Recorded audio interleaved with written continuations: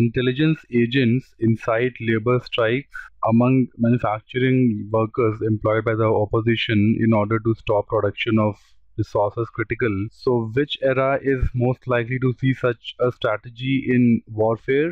These two eras only had bow and arrow, as explained by this tab. 1040 saw the advent of gunpowder. So, this is around gunpowder. The use of psychological means has been talked about here.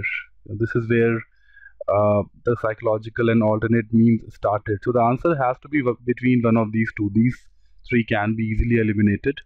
Now, 21st century has been talked about only here. This is the only place where 21st century has been talked about.